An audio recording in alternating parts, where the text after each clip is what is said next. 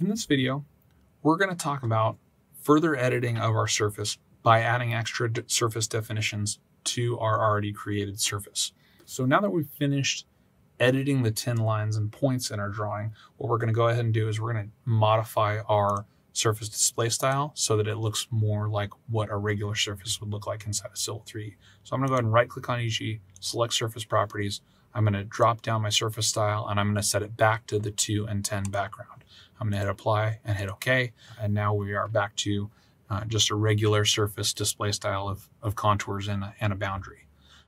So moving on from here, we have a lot of other surface definitions that we haven't added to our drawing yet. We've added a boundary, we've added one single point group, we've done some edits, but we haven't added any break lines. Often you don't add contours, and DEM files are very specific and drawing objects are not always used. But I think it's important to go ahead and add a couple of break lines because we had that survey import that we did that created some really nice break lines for us. So we're going to go ahead and add these in. And the way that you can add them in is you could go ahead and select each individual break line and then go to break lines in your definitions of your surface and right click and select add and choose your break line type and go ahead and click OK and add it. The only problem is that you may not select all of the break lines that the survey import brought in, or you might select lines that aren't necessarily supposed to be break lines, like in, for example, the fence line that's here. So what Civil 3D does in a survey import that's really nice is that using our survey figure prefix database, it creates a list of what lines that were imported are in fact break lines. So what we're going to go ahead and do is we're going to right click on our survey. We are going to open it for edit. And then we're going to go to our figures section inside of our survey. In that figures section, what you'll notice if you scroll to the right is that you're going to see a column that says break line, and it has a yes check mark, or it has a option for no checked and it says no. What this is doing is it's telling Civil 3D, is this feature or figure that was brought into Civil 3D from our survey import a break line, and should it be applied to a surface? And if it's checked yes, then it can be added to a surface. So what we're going to go ahead and do is then right click on figures, create break lines, and then in the create break lines window, what you'll notice is that you have objects that are in fact break lines, like buildings or bottom of ditches, and they're checked as yes. And then you have items that we don't necessarily know if they're break lines, such as fence lines, and those are not selected. So we're going to go ahead and go with trusting that our figure prefix database was set up correctly. And we're going to go ahead and say that we wanted them to be added to our EG surface, and we're going to click OK.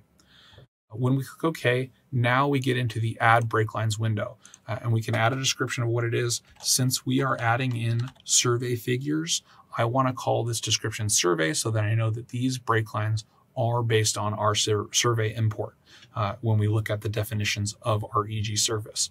Then we can select the type of break line we have. So the types of break lines that you have are standard, proximity, wall, from file, and non-destructive. When you're dealing with survey figures, you know that they are standard because each vertice is related to a specific survey elevation point that was imported into the drawing. And so you want to select standard. But if you had a feature line that wasn't from survey, you could maybe know that it doesn't have a defined elevation. And so you want to use proximity. You say, I know that vertice in that feature line is correct, but I don't know if the elevation is correct. So I don't want to base it on the vertice elevation, but I'd rather base it on my surface, but know that I want to draw a tin line to that vertice.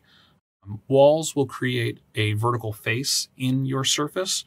And then from file is bringing in specific feature lines from a separate file. And then non-destructive basically modifies the surface, but it doesn't imply that you are going to add any extra elevations or redefine existing tin lines.